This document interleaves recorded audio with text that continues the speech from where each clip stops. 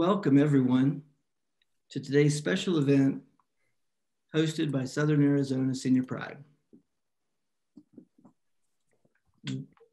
We are delighted to have Food Network's Ted Allen and author John Birdsall presenting In the Kitchen Closet, The Secret Gay Life of Culinary Giant James Beard.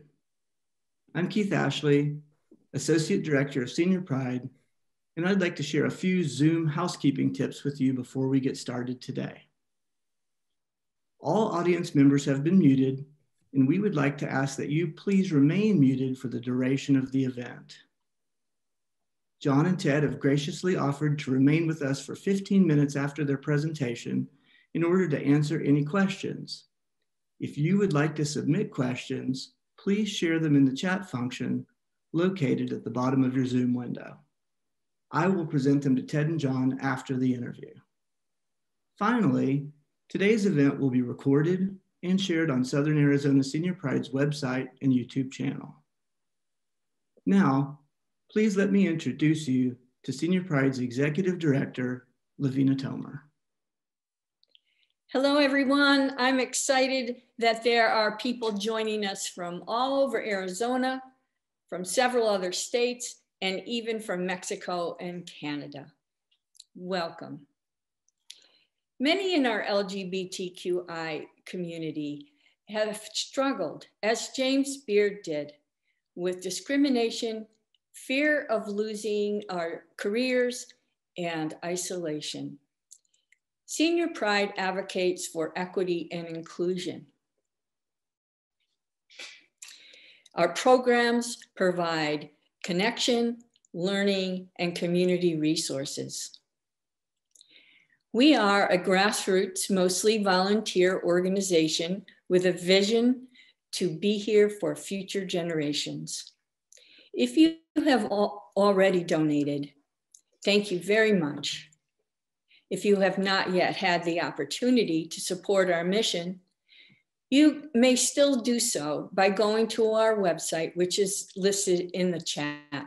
And now, enjoy John Birdsall, author of The Man Who Ate Too Much, and Emmy Award winner Ted Allen from the Food Network. Hello, everyone. Thank you for joining us. I want to thank, I'm panting because I ran back to the house. I want to thank Southern Arizona Pride for, I want to thank Southern Arizona Senior Pride for having us. John and I have spoken before. I'm a huge fan of his book, The Man Who Ate Too Much, and I'm really happy to delve a little deeper into the subject of your book. Hi, John. I wonder if John is muted. I'm unmuted now. I should be. Okay, I hear you. Hey. It's great to see you again, John. Yeah, great to see you too. You're in a very rustic, cabiny sort of a setting, which looks great. I am in my friend Peter's woodshed outside his house in the beautiful Catskills, where it's pouring rain, but it's nice and fresh and it's a fun place to be. Nice. So I want to say to everyone who is joining us, first, thank you for being here. Thanks again to Southern Arizona Senior Pride for hosting us.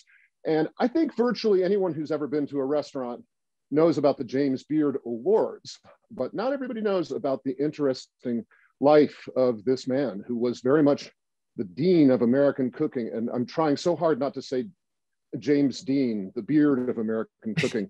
But then again, I just did. So James was an internationally famous celebrity. He had a television show on Friday nights in prime time on NBC in the 40s, and is widely considered by most people to be the first celebrity chef. But how did he get here? He was born in 1903 in Portland, Oregon, had ambitions of becoming an actor, I think also an opera singer. Am I right, John? Yeah, that's right, a tenor. And like so many aspiring actors and singers, he moved to New York City and found himself working as a caterer. a proud tradition that continues to this day.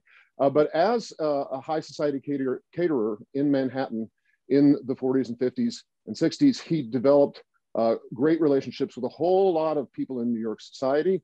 And all of these things led to him becoming a very well-known person and a very prolific author. Many, what is it, about 15 books, John? Actually 22. James Dean wrote 22 books, quite an achievement, and very well-regarded books as well. But why don't we start from the start? John, as we know, yours is not the first James Beard biography. There have been many. Yours is the first one in 25 years. Can you talk about why you felt it was important to go a little deeper into James' personal life and James's life as a queer person, which is something that not everybody knows? Yeah, well, there are two main reasons. One, I grew up in California, a suburb of San Francisco. And so in the late 1960s, our neighbors and my parents' best friends in the neighborhood were a gay couple named Pat and Lou. My brother and I loved them. We became really, really close. They would babysit for us. We would spend the night at their house when my parents wanted to get us away. And so I got to be really intimately involved with these two men who, even though it was the Bay Area, it was the 1960s. And so they had to be really careful about their identity. And I saw that they lived, really a double life. They had this really rich emotional life in private that we were part of. That revolved around food, but publicly they had to be very careful. Many people in our neighborhood did not approve of them. So I felt like I had an emotional connection to that generation and previous generations who had to live in a very careful way and had this split between public and private. And then in 2013, I wrote an essay for the print magazine Lucky Peach called "America, Your Food is So Gay." And I talked about my gay uncles, Pat and Lou. And I had worked at that point, I had worked in restaurant kitchens myself for about 17 years. And so I had the experience of homophobia in restaurant kitchens. And it really bothered me that, every chef that I ever worked for, homophobic or not, really wanted to win a James Beard Award. That's the highest honor, the Oscars of the food world. And so I just felt this sense of injustice, having known what my gay uncles went through, that every chef wanted James Beard's image around their neck on a medal, even ones who were really homophobic in the kitchen. And so I really felt that even though James's life story had been told before in 2 biographies and told really well, I felt like it was time for a biography that really centered his sexuality, that really centered his gay identity. Well, hell, it must strike you as it does me as extraordinarily strange that the very industry that is so welcoming to LGBTQ people in the front of the house has a homophobia problem in the back of the house. That is a huge incongruity. How does that happen? Yeah, and I have to say that things are changing and things are changing fast. And so I think, there's less homophobia than there used to be in restaurant kitchens. And I found it mostly in high-end restaurants where there's more pressure, that are more based on that classic French, brigade system where it's very almost militarized, where the chef is the commander at the top, and there's a strict sense of towing the line. Yeah, I think, front of house has long been associated. It's crazy, but the kind of restaurant universe has been sort of gendered in a way. And so front of house has been, typically a realm where, women could be servers. And it's about sort of, taking care of diners. So it has this kind of nurturing quality.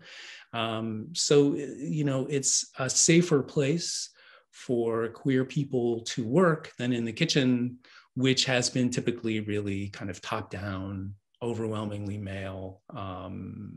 So it's a strange duality, and that's where, in my experience working in kitchens, that's where a lot of homophobia was expressed. It would be people in the back of the house under this, strict rule, kind of, either casually or really formally being sort of homophobic, especially about queer people, queer waiters and staff in front of house.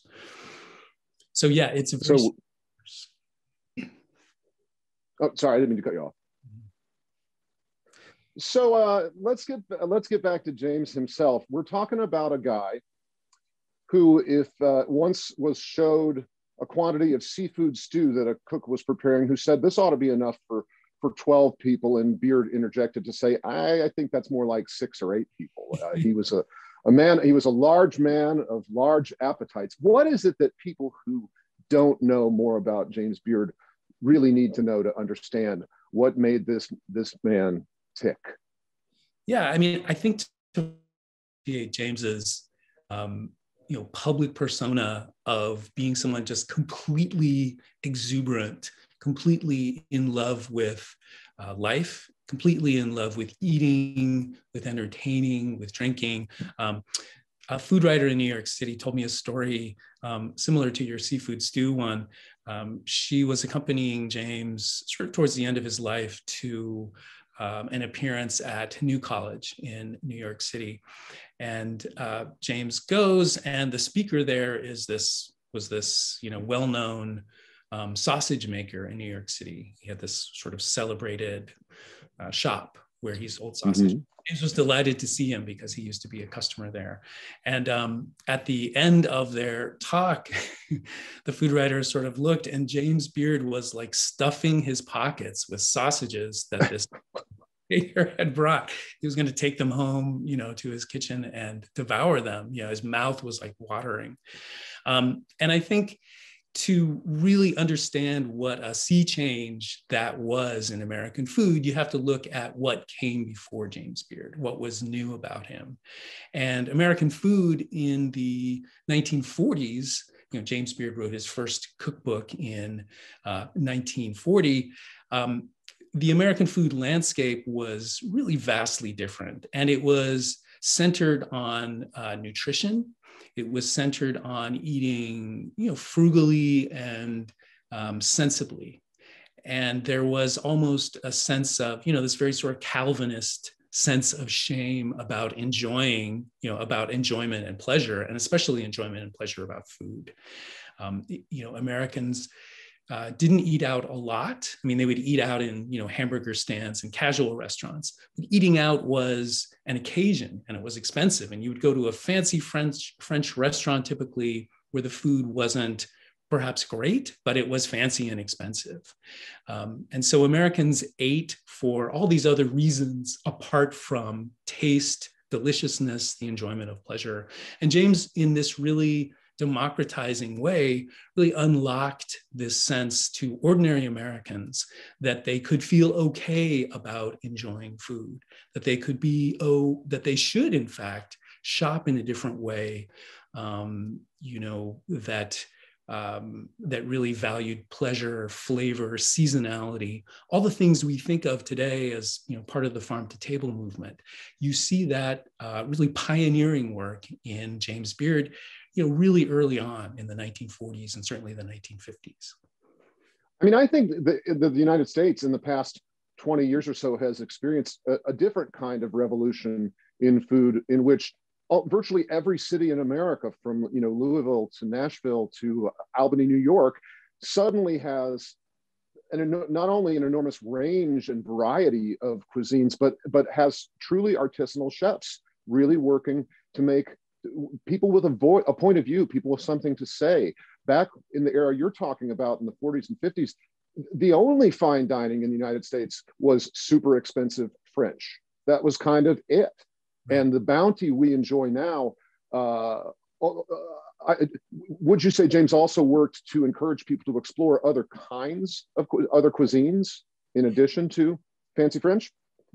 Yes, absolutely. And part of his mission really, really early on was to convince Americans to eat more widely. I mean, in the early 1950s, the great in quotes, the great American accomplishment was the supermarket and this food distribution system that, meant you could buy tomatoes in January, you could buy strawberries year round. This was considered this huge achievement. And it was really, in a way, but it was, exactly antithetical to good eating, to food that tasted good. Tomatoes would look perfect in the supermarket. Each one would be the same size. But that's not a recipe for cooking that tastes good. And James Beard really did, for instance, his 1954 book about fish, James Beard's Fish Cookery, was really a sort of manifesto about Americans to sort of reject the 3 or 4 types of seafood that they might find in the supermarket, and to eat really widely, and to actually keep species alive by eating them, and to eat what was available, of course, in their local area, because at that time there wasn't great national distribution. And it was like this sort of passionate plea for Americans to have more curiosity, to eat more widely, to eat for pleasure, to really explore what was around them, rather than, as I say, just going to the supermarket and buying what was available there. It was really a kind of empowering message for Americans of all incomes to really take control of their food, and to eat and cook with an eye to pleasure.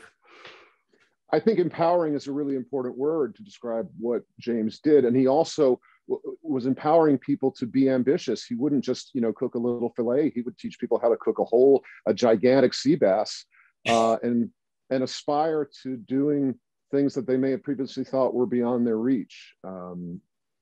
Also exciting. Yeah, for sure. And you made reference to his ambitions to be an actor and to be an opera singer. And so James Beard really uses his theatrical training, certainly his theatrical ambitions, to teach Americans how to cook in this way, with lots of flair and personality. For instance, at the same time that French food was the peak of American dining, it was also just very, very intimidating to Americans. Dishes that had French names and dishes that seemed too fancy. And one of James Beard's sort of regular dishes that he would teach in his cooking classes was a souffle. And so he really, his goal was to demystify the making of a souffle. And he did it with a lot of panache. His sort of famous trick was in showing his students how to beat the egg whites to the proper stage, that they would be stiff. He would whip them in a copper bowl and sort of hold the bowl over his head, while some students gasped. So basically just sort of trying to get people unafraid to cook, So, and we're talking about, decades before Emeril ever issued forth his first BAM.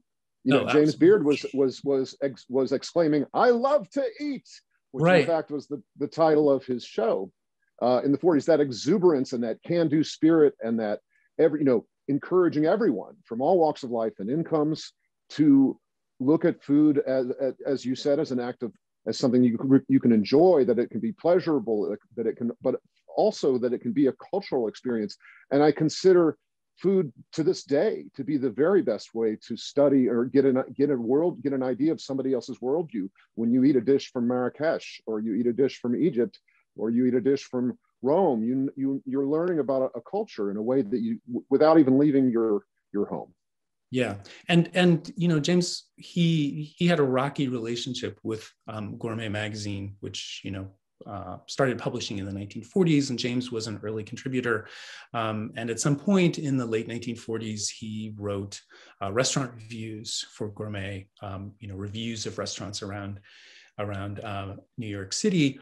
And I think part of how James didn't fit in with the Gourmet magazine of that decade, which was all about sort of fancy French food, is he, reviewed what were then considered to be ethnic restaurants. Like he reviewed an Indian restaurant in Manhattan, and a Hungarian place, and these were places that were more casual, less expensive, really, urging New Yorkers to, eat not just to eat on the Upper East Side or something like that, but to, explore the city at large, to eat in Lower Manhattan, to go to the Fulton Fish Market and go to a couple of really kind of burly, daytime restaurants that served great fish from the market, and to be sort of unafraid of the market and the smell.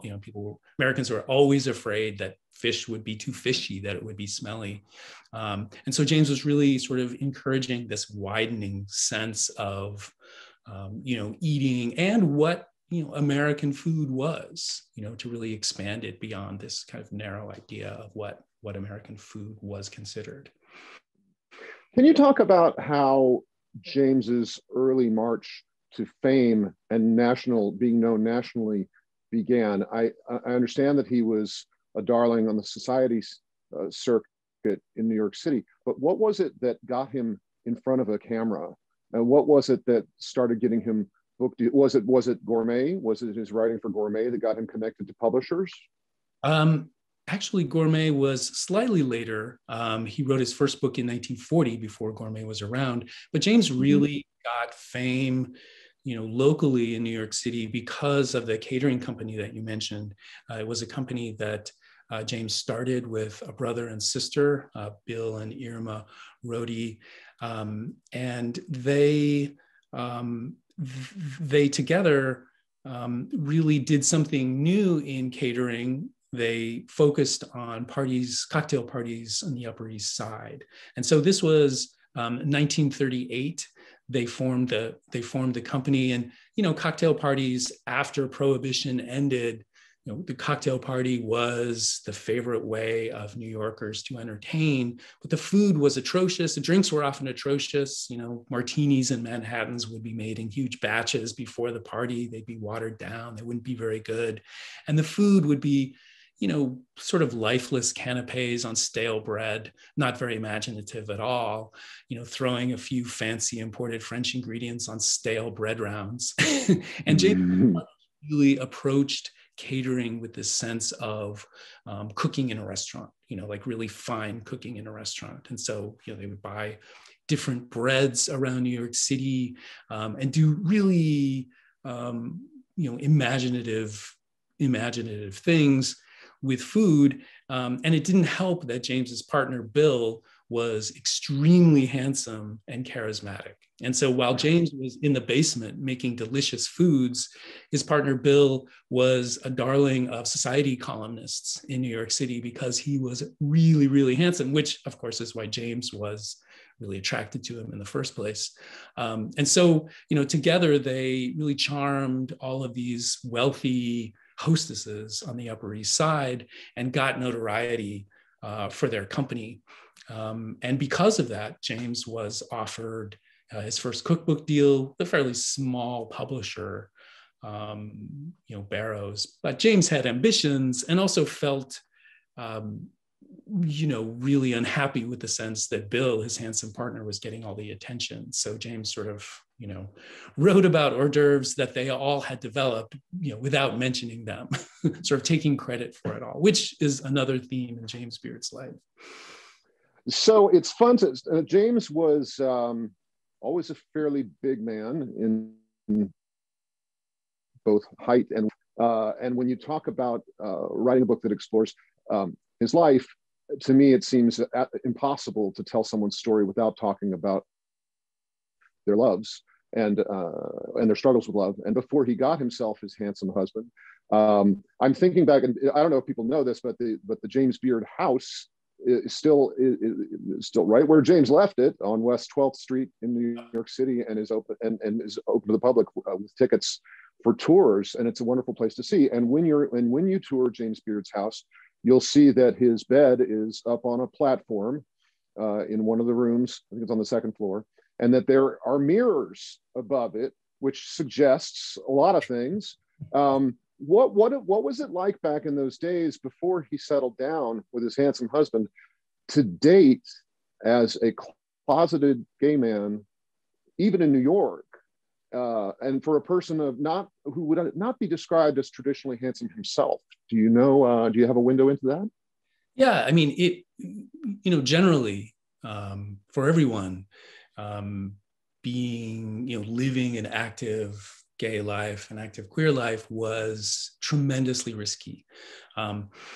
Even in a place like Greenwich Village in New York City, which had some tolerance for lesbians and gays, it was a really dangerous place. You could be entrapped in Washington Square Park by the police. Yeah. Let's not forget, especially for our younger viewers, that even in New York City, gay behavior was illegal. It was criminal. Yeah, and the penalties were really severe. I mean, you would, your name would be published in the newspaper, so you might lose your job. You probably lose your job. In other places, smaller places in the Midwest, in the West, you could very well be prosecuted. You might spend time in jail, but you would certainly, your life would be over in many ways. Your public life would be over in many ways. And this was still a risk in New York City. James was, later friends sort of described James's earlier behavior as kind of indiscreet. He had this, as I say, very kind of theatrical quality. So it was really hard for James to kind of contain himself. But lives had to be so boxed off, so compartmentalized. Your queer life had to be so separate from your public life, your working life. Ruth Reichel, who was the editor of Gourmet magazine for a number of years, she told me that still the story of how James Beard got fired from Gourmet magazine in the 1940s was the offices of Gourmet magazine were in the Plaza Hotel. The Plaza Hotel also contained the Oak Room, which was a sort of bar and restaurant. And it was a well-known place for gay men sort of discreetly to hook up, to kind of meet each other and hook up. And so, one day after working at the office, a number of people from Gourmet magazine went downstairs to the Oak Bar, and James talked a little too freely about his sexuality, talked a little too freely about being attracted to men. Word got to the Gourmet publisher, Earl McGosland, and James was fired, for some other pretext. But really, it was just that he was too much of a risk. He was just being too open. And part of what I explore in the book is my feeling, my belief that part of James Beard's ideas about food, his ideas for Americans to eat in a different way, to eat with pleasure, intention, to eat seasonally, because it was safer to be gay elsewhere than the United States. I mean, it was still risky, but if you went to Paris, if you went to Barcelona, it was less risky. You could sort of cruise men openly on the street in certain places without being arrested. And so James spent as much time as he could in places with very different food cultures than the United States. So he really absorbed all of these lessons, not just about his sexuality, not just about expressing who he was sexually in other countries, but really learned about food there, sort of brought all of those lessons about food back to the US and kind of incorporated them into what seemed like this, Native American sense of food, about eating for pleasure. So, to me, James Beard's sexuality and his ideas about food, his lessons about food are, inextricably linked, that they're really, part of the same impulse in his life. And even today, we talked about, food as a window into culture. What a wonderful, there's no better way to learn more about food than to travel when you can. And I guess that served a couple of James's needs. Sure. Can we talk, you mentioned Ruth and some other women that played roles in, can we talk about the roles that women chefs and women members of many of whom have always been titans in the culinary business? How did women play a role in James' rise to prominence? James owed everything to women. I mean, everything in his public career about food. Essentially all of his knowledge about food he owed to women. I mean, of course, women couldn't. I mean, except in certain rare places, like Lyon, France, women couldn't really be chefs. But James worked in a field. Food publishing, food writing was a field that was predominantly staffed by women. And so all of his influences, all of his friends tended to be women who were working in the field. Starting with his mother, Elizabeth Beard, who had run a boarding house before James was born. I mean, she really taught him, really sort of grounded him in this sense of food, and grounded him in the sense of food as a way of expressing emotion, expressing emotions that couldn't otherwise be safely expressed. And so, he grew up really devoted to these key women in his life. When he went to London as a student at age 19, he was mentored by a woman who sort of introduced him to the sort of gay scene in London, who introduced him to gay friends in Paris when he went there. So really, he had this history of learning from strong women. Unfortunately, especially publishing in the decades when James Beard was working, they weren't friendly to women. And so it was sort of easy for James to get all the attention, even for things that he had learned from women, and even things that he sort of borrowed from women. He would use some of the more shameful parts of James's professional life, where that he would kind of exploit and use his colleagues, his great collaborator and friend, Helen Evans Brown, who was a Pasadena-based food writer, cookbook author, really brilliant, creative force. She and James were collaborating on a book. It was published in 1955 about outdoor cooking.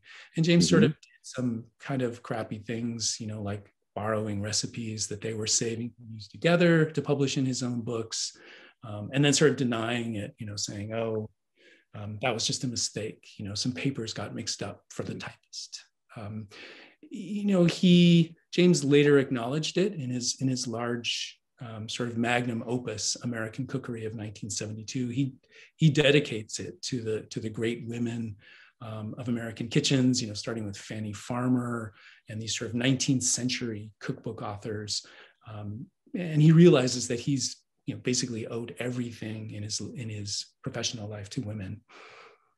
Isn't it remarkable that for all the progress that has been made in increasing the acceptance of women doing whatever they want and whatever they're good at, there are far more women chefs working in serious restaurants in the States than there were in James's era, when there were none, and yet they remain the minority.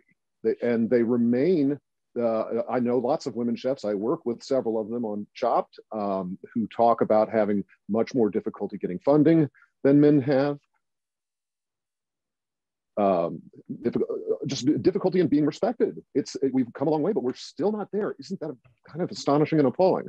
Right, and especially women of color, and especially queer, like women of color. I mean, especially for high-end restaurants and kitchens, where you need investors, all of that stuff. In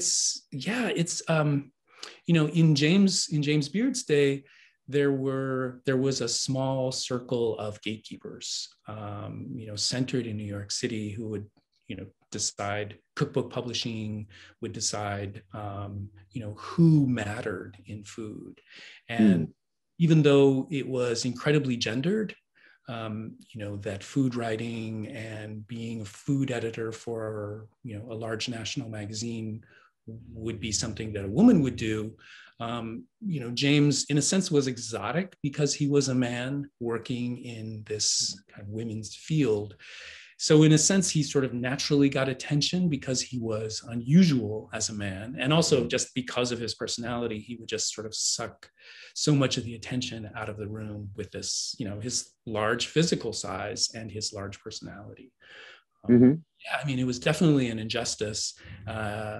He took advantage of it, for sure.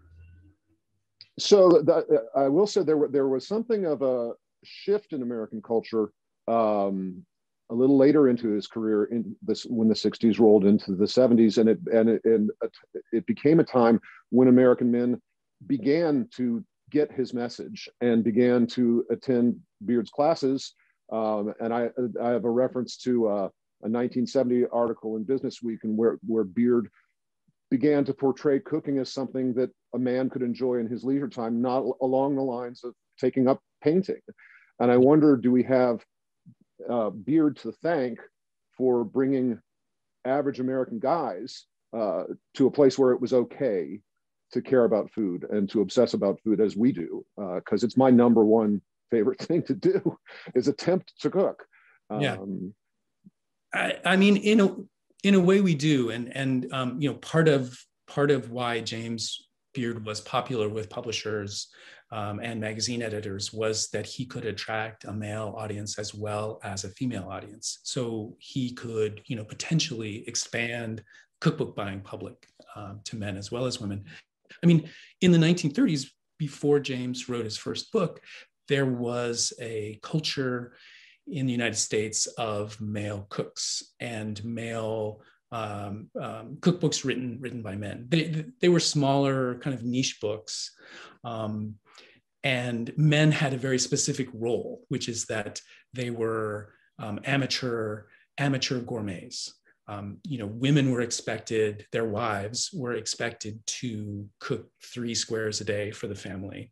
But on a Sunday or a special occasion, the man would enter the kitchen and make some kind of elaborate, highly seasoned dish, his specialty. And it was incredibly sexist, this sort of, gendered landscape of food and cookbooks where men were considered the true gourmets. Women had to work hard to cook, but their food was not the sort of peak of home cooking. What was new about James Beard is that he, instead of fitting that male gourmet slot, he really expanded it, and he ended up writing books about everyday cooking, things that male authors did not write about. Cooking 3 meals a day, practical cooking tips for the home. And then when he started teaching cooking classes starting in 1955, he really appealed to men as well as to women. And that was really new. And it sort of threw the publishing industry and food media for a loop, because there were a few other men besides James who were doing the same thing. Craig Claiborne came along, in the later 1950s and started doing the same thing. There was a little generation of gay men who weren't publicly acknowledged to be gay, who were cooking experts, Michael Field, Craig Claiborne. And so it was an uncomfortable moment. There's a review in the New York Times in, I think, 1964 by Nika Hazelton, who's doing a sort of year-end roundup of all the cookbooks published that year. And she notes that a number of them are written by men, and she makes a kind of sickening joke where she says, what is it about, men in the kitchen? Of course, it's kind of inside knowledge in the New York food world that these men are gay, but it can't be acknowledged publicly. And she says, is the kitchen apron the new transvestism? Ha ha ha. So it was very uncomfortable sense of men coming into the kitchen and, kind of breaking this gendered role of cooking, making it okay for, people of all genders to, cook and to enjoy food and to cook for families and loved ones, to cook for parties. John, I think you might have just outed the New York Times writer that referred to that cabal of gay cooks as a ring of fairies in the New York Times. Yeah, that was okay in the New York Times to call a group of men a ring of fairies. It was absolutely okay. I mean, it was just, yeah. I mean, you know, as late as the 1970s, you know, that kind of argument was considered funny. It was considered a joke. I mean, what is the problem with we American men? Why are we so insecure? I think we need to get away from the restaurant conversation and figure out what's wrong with us males. It has been for so long. Good Lord. Yeah, I mean, it's that nurturing thing. You know, it's like we're, women are supposed to nurture, men are supposed to be, to be powerful, and and the two aren't supposed to meet. I mean, I collect cookbooks, and I've got several cookbooks. I used to work at Esquire, so I've got several cookbooks that are targeting men, and it's all about men, cooking giant hunks of meat over a live fire out in the backyard, and it just seems so silly. It seems so silly. Yeah, and I mentioned that 1955 book, The Complete Book of Outdoor Cookery, that James Beard did with Helen Evans Brown. I have that one. And what Helen Evans Brown, even though she was brilliant, she had a more kind of traditional sense of what was acceptable in food publishing, and things that was okay for women to do, and things that were okay for men to do. James Beard, when he brought his ideas to the book, to that book, he didn't hew to this line that it should be the man out, on the patio at the grill cooking while the woman is in the kitchen making the salads to go with it. He sort of saw this kind of erasure of gender lines in this cooking scenario. And the publisher didn't get it, and his collaborator Helen didn't really get it. It didn't seem right. It was kind of unseemly, and it ended up not being, the book ended up not reflecting that. It's not a very good book. I enjoy owning it, but I haven't cooked a heck of a lot out of it. Can we talk about so those of us who are in the LGBTQ world look back on Stonewall as the historic moment that the corner was turned in the culture for us, and the march toward liberation began. And James Beard, who lived very close to where the Stonewall Inn still is, felt differently when that happened. Can you talk about why Stonewall was actually kind of a threat to someone like James Beard, a very famous person who was also very closeted? Yeah, so right, as you say, James Beard at that time was living on West 10th Street. He was just a couple of blocks from the Stonewall Inn, and was in New York City for that week of the Stonewall Rebellion in 1969. And at that point, James Beard was 66 years old. He was really at the height of his popularity. Something like Stonewall was a tremendous challenge to James Beard and his entire generation, and also to his kind of generation of men, primarily gay men, who were living in Greenwich Village, who had established a kind of safe realm, or a semi-safe realm, in New York City, in Greenwich Village. And so Stonewall and the gay liberation movement that spawned immediately after it really was a tremendous challenge. I mean, for one thing, it was a movement of much younger people. And in the case of Stonewall, it was an event that included lots of people of color, trans. It was, James flirted in the 1950s with the Mattachine Society. He had a good friend who was part of the Mattachine organization in San Francisco, who I believe tried to recruit James to the sort of homophile movement of the time, which was, instead of arguing for radical change, it was saying that, well, homosexuals are like anybody else. We're fine, upstanding citizens. We wear suits and dresses. We go to work like everybody else. We should be afforded the same rights.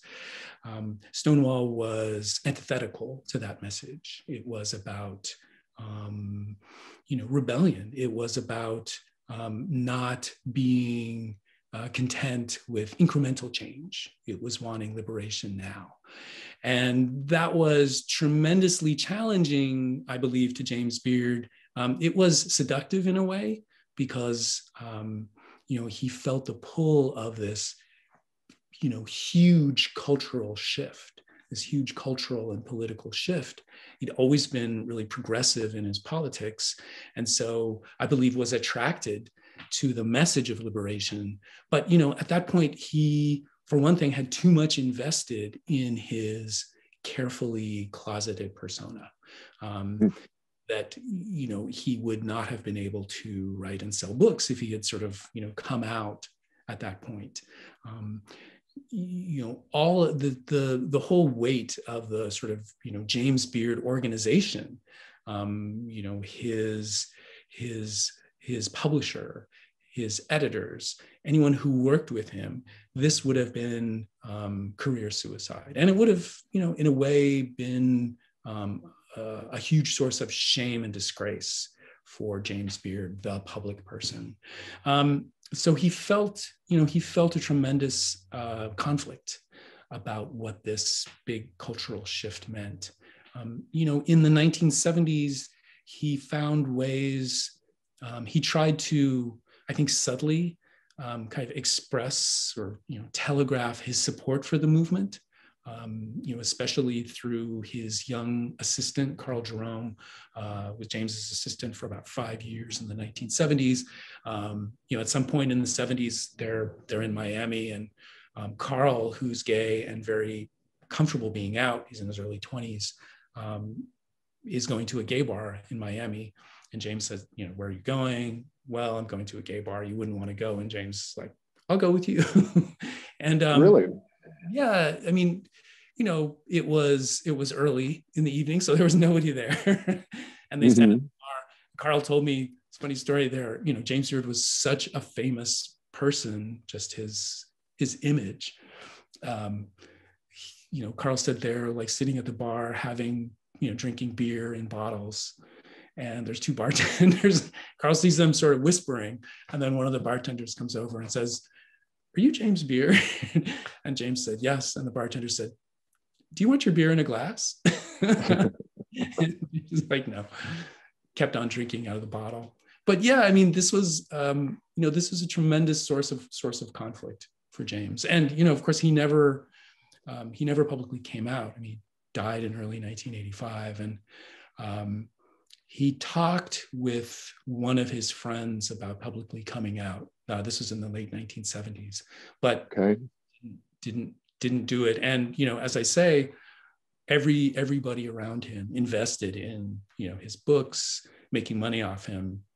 Certainly would not have wanted James Beard to come out. It's funny because James's life provides a window into societal problems that many of which still exist. You talk about the gap. But you talk about it being okay for men of a certain income level to cruise in the Oak Room at the Plaza Hotel. Obviously, there are many, many people of different lower incomes and different colors that would not have been welcomed in such a setting. And the men in that Oak Room setting, like James, are going to feel threatened by drag queens, by people of color, by the people who were behind what happened at the Stonewall Rebellion. And thank you for correcting my terminology on that, because I think that's how I should have referred to it in the first place. But today, even today, all the things that we've achieved, including marriage equality, were largely engineered by very, very diverse organizations. And yet the people who seem to get the credit for it are always the white guys.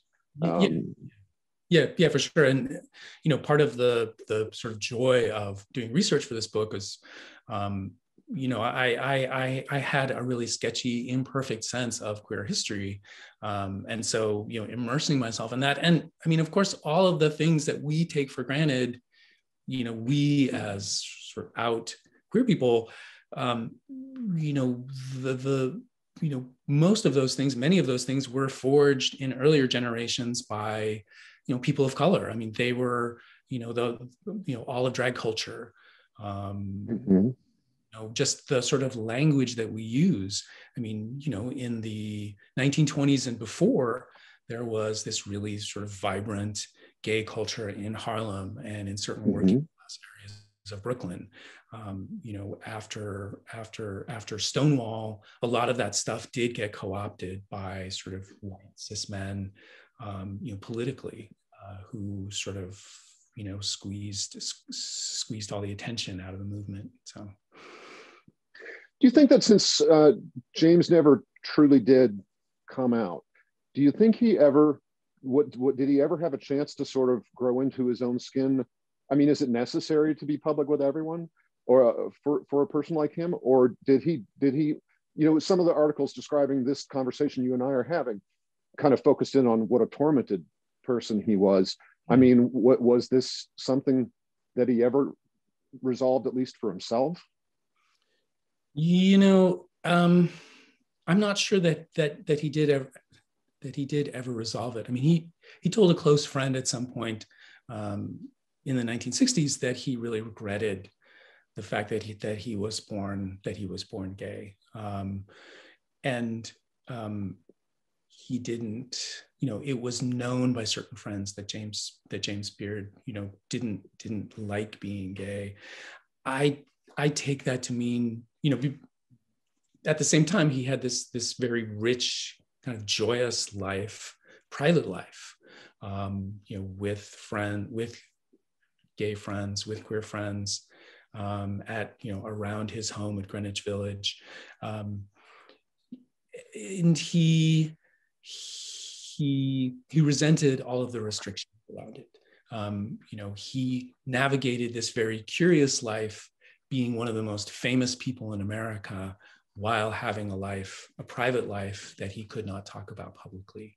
That was quite a balancing act. And I think the energy to keep that up took its toll on James. And I think that most definitely is the part that he really did not like about being gay, was that he had to do, constantly, since he was thrown out of Reed College in 1921, he constantly had to do this very difficult balancing act of being of public and private. But I have every confidence that James Beard did have this core of happiness, that he did have this, he was comfortable with who he was in many ways, just not living a public life. Well, we have a lot of, scores, hundreds, thousands of people to whom we owe thanks for how far we've come, since that was the predominant state of being when one has a different sexual orientation. I would like to wrap our talk up with the very exciting news that, I'm trying to make it so you can see, is this backwards? Oh, no. Good. Oh, you can read it? Yeah. Okay. The man who ate too much, John Birdsall's biography of James Beard, has been optioned for a movie. Yes. Yay. Yeah. So exciting. Yeah. So really, yes. It's being adapted by two great authors, Andrew Sean Greer and David Gilbert. So yeah, fingers crossed. I know these things take a lot of time, but. Well, I think it's wonderful that, your book was just out before this happened. And I think it's tremendously exciting, both because you and I are both so fascinated by James and so in love with this industry. The fact that people think his story is as interesting as you certainly found it and made it, for those of us who've read the book and you saw the Post-its, there are lots of them, lots and lots of Post-its. What is it like when you tell someone, you've got a few yourself, yeah. You write a book that big, I'm sure you sometimes forget what you put into it. But it makes you want to speculate, who should play? And maybe other people who are watching us talk, who should play James Beard in a Hollywood movie? I know. And, I'm imagining that there would be James at different ages, so there might be a few actors. Hey, that makes sense. And maybe they would all meet at some point in the same room. Certainly at the star-studded premiere, I should imagine. Well, thank you, John. It's been such a delight to talk to you again. And I wonder, I'm not exactly sure how obviously I'm not that well versed with technology today, but I want to throw this back to the folks who made this all happen. Southern Arizona Senior Pride. I know we want to take some questions from our audience, and I wonder, how do we go about that? Oh, hi. Hey there. Well, thank you so much, Ted and John, for that fascinating discussion. So yes, if everyone's following along in the chat, there's been some questions along the way. And I'm going to scoot back to an early one and ask you, this came from John. Did earlier biographies, prior to yours, John, did earlier biographies delve into the sex life of James Beard? If so, how did they handle it? And if not, how did they skirt it? Yeah, that's a great question. So there were two earlier biographies of James, one published in 1990 called Epicurean Delight, and one in 1994 that's now called The Solace of Food. The 1991 is a great biography. It's by Evan Jones, who was the husband of this famous New York cookbook editor, Julia Child's cookbook editor, Judith Jones, who also edited James Beard's last, six books.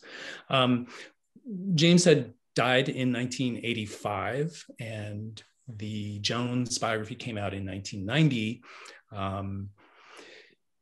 James's books were still, and the books that he did for Judith were still selling very well, and it was really controversial. James's being gay was really kind of controversial then, much more than now, of course.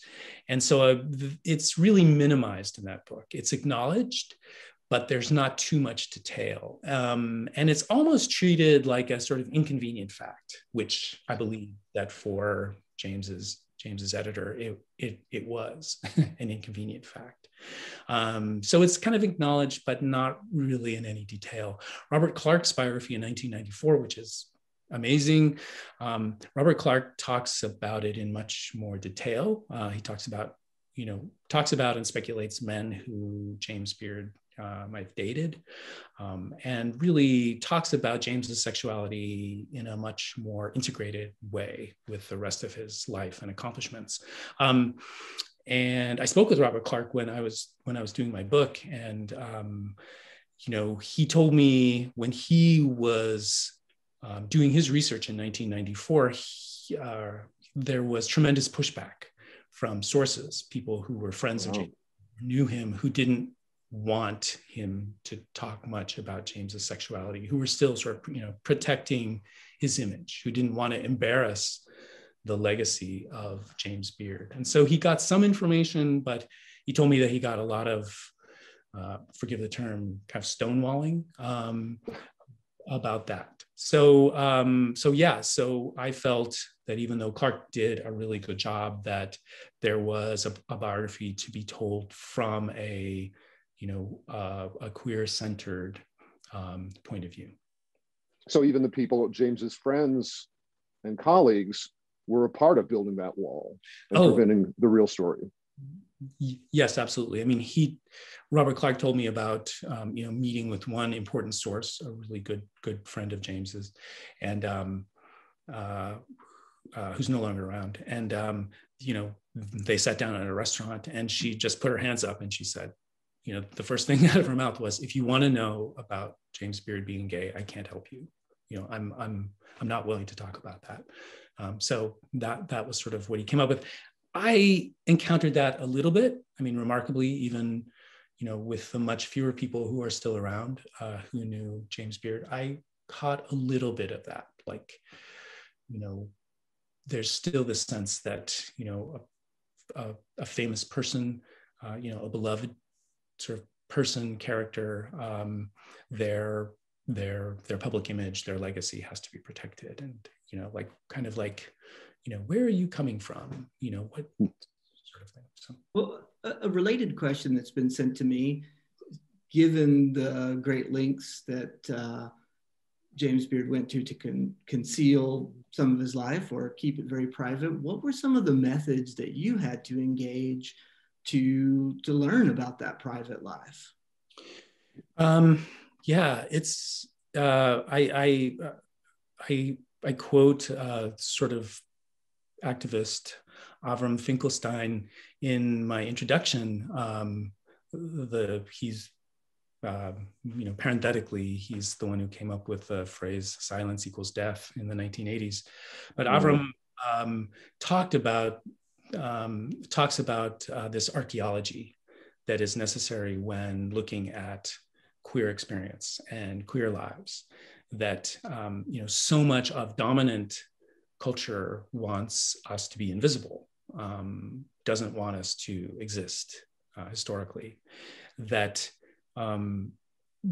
James, I believe, destroyed a lot of primary evidence about his own life himself. He was sort of well known for not keeping letters, destroying letters. And I believe that his close friends knew to do the same thing, even if he never had an explicit conversation with them, that, you just knew at that time that you would have to sort of protect yourself and protect your friend by just destroying anything that would seem incriminating. And so, yeah, it was a real challenge. I mean, for me, it was following instincts.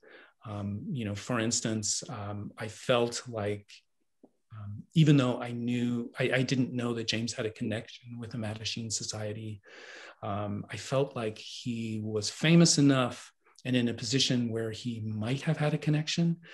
So I went to the One Archives in LA and sort of, fished around for a day. And at the end of the day, did find a letter that connected James to some discrete kind of, Mattachine work. So it was that kind of thing. But there were a lot of leads like that a lot of intuitions like that never panned out. So it was like looking really carefully at the archives to see what other biographers had missed or had not wanted to notice. And to, I think just bring also a gay understanding, a queer understanding to the archival materials that do exist. To know how he was likely to have concealed certain things, but finding the clues, finding the erasure marks on the pages. Thank you. A question that arose early in the discussion, how do you think that James Beard's career beginning just after the Great Depression might have affected his perspectives and choices and approach to food and eating? That's interesting. I think, he grew up in a world in Portland, Oregon, and along the Oregon coast, where his mother was a real champion of eating what was around them, of eating locally, we would call it. For instance, in their East Portland neighborhood, she was born in England, so she had this sort of English love of foraged mushrooms. And so after the rains in Portland, she and sometimes James and their cook would sort of go out into empty lots and harvest mushrooms. And these were a great treat. And so James Beard didn't. He loved inexpensive foods. And, part of his whole argument was that the really common sort of inexpensive foods that were around Americans, but that they didn't consider as special, that they certainly didn't consider as, gourmet food. That's a word James hated, but so something, a simple dish of ham and eggs, he would argue, or a boiled potato could be gourmet food, could stand up to great food, great country food that you would have in France or Italy or Spain, for instance.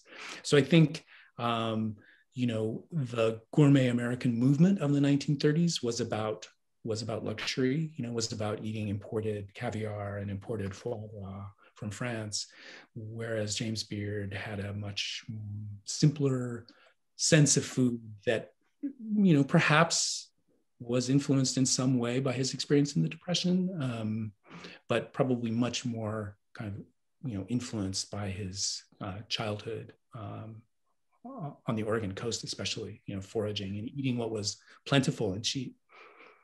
John, we talked about the women that made James's career possible, and I don't think we named his mother by name. Her name was Elizabeth. So from a very foundational way, for the entire beginning of his life, it was his mother who was training him about the importance of seasonality and respect for that. So I think we need to raise a glass to her as well.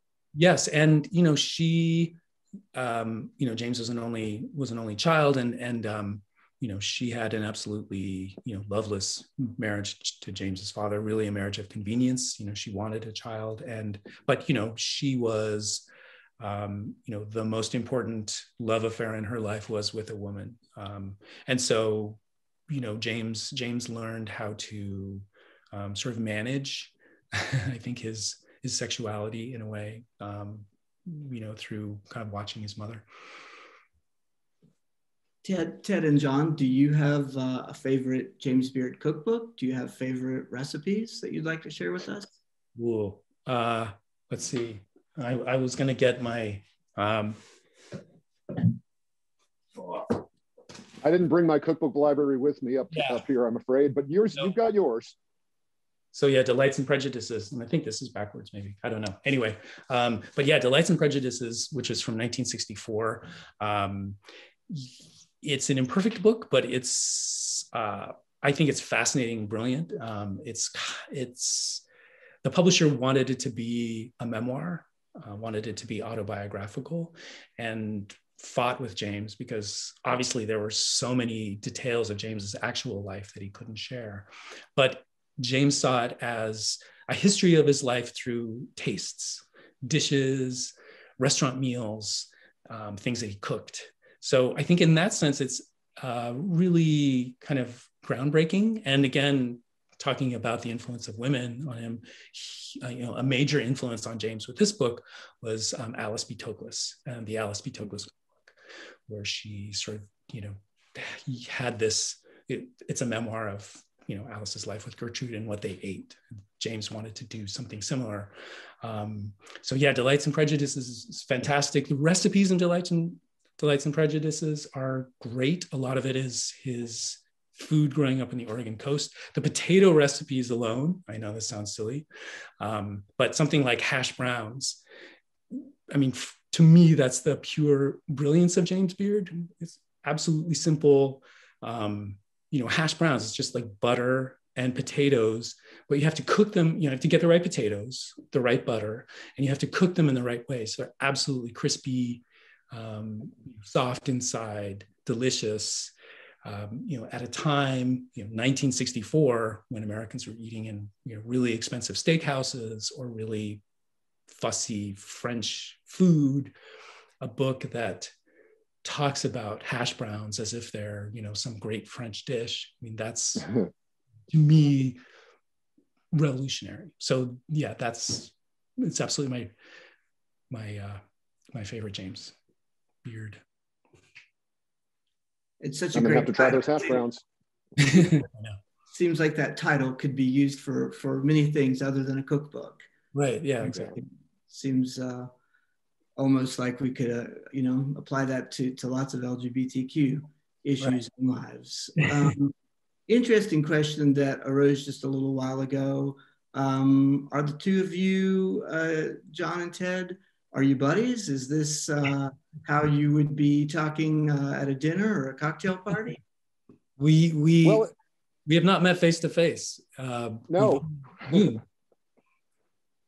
I would absolutely hang out with you.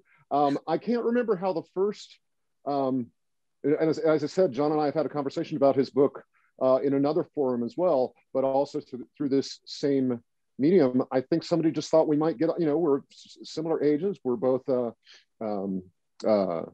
beneficiaries of the pride that you celebrate at Senior Pride in southeastern, in southern Arizona.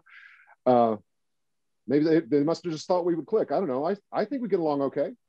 Yeah, and I think from obviously the first season or the first cast of Queer Eye, just like tremendous respect and admiration, and just when I first saw Ted doing the food information, the food segments of that series, I was an instant fan, and just felt like this is, anyway, for all the reasons, like this is someone who is talking about food without talking about food in the context of being gay, without apologizing, without even having to justify its existence. So yep, still not sorry. Wonderful, wonderful. Another question that has just been sent to me directly here. Any thoughts on other cultural influences on James Beard? What about James's mother's Chinese cook? Were there other cultural influences that might be interesting to hear about? Yes, absolutely. And I think for me, one of the really maddening things about researching James Beard is how his upbringing kind of immersed in Chinese culture, or Chinese American culture, in Portland, how little James talked about that later. He absolutely took it for granted. And he even said as much toward the end of his life. A friend of his who was kind of recording some tapes with him said, you grew up immersed in this sort of Chinese American culture. I should say that James's father was a custom house inspector. He would assess tariffs to goods coming in from China specifically. That was his specialty. And so through his work, James had a white godfather, and he had a Chinese American godfather. So his father had all these connections with all these Chinese American importers and traders who were in Portland. So he would go to Chinese New Year banquets every year with his Chinese godfather. One of his earliest gifts was, when he was a boy, his own set of little chopsticks. He ate congee. Instead of eating oatmeal or porridge as a boy, every morning he ate congee, often with dried fish. So he grew up in this, but it's not reflected in his recipes. It's not reflected in his later work. And one of the most frustrating passages for me is in James Beard's American Cookery, in the introduction, talking about what American food is. And he talks about a family friend who was a Chinese American missionary, essentially. She and her husband would go to Eastern Oregon to the sort of farm workers and ranchers, and, talk about Christianity. And she cooked food from Southern China, but essentially none of the proper ingredients were available. So she had to improvise. So he talks about this as being truly American, the way that she sort of improvised these Southern Chinese dishes while not having any of the ingredients, but he doesn't talk about what any of them are. That's the one, what was she doing? this could be the foundation of, a great book, but, I think it's partly that, publishers were not interested in that. And so, but yeah, James is, I talked about what he learned, the way people eat and shop in, France and Italy, but, the same could be said for almost anywhere else in the world. Certainly China, West Africa, Mexico. His lessons specifically came from Western Europe, but James's influences were really vast. Thank you. Well, if you've noticed in the chat, our friend Tom Buchanan is pointing out something else that Ted, you and John have in common, and that is that you've been awarded James Beard Awards. makes it particularly special to have you discussing James Beard with us today. And is today James Beard's birthday? That's right, it is. We haven't even acknowledged that. That's right, May 5th. Phenomenal. You know, we were so excited to have you support Senior Pride by you know, joining us for and holding this kind of discussion for our community, because of course we do all feel deeply connected in our LGBTQ identities and experiences and history.